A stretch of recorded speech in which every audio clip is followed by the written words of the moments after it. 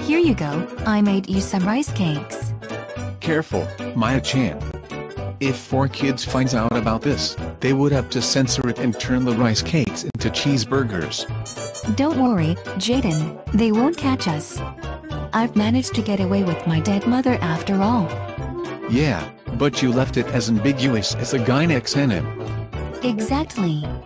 If 4Kids doesn't notice, we can do whatever the hell we want. What about the overtly religious references? What overtly religious references? You know, the part where we're supposed to represent biblical figures, like how I'm supposed to be Judas and betray you, the Jesus archetype, and leave you to die. Silly Jaden. Everyone knows that I'll just go to the Shadow Realm. Motherfucker. They got to you. I'm sorry, Maya-chan. I have to kill you so that our show remains 100% Japanese.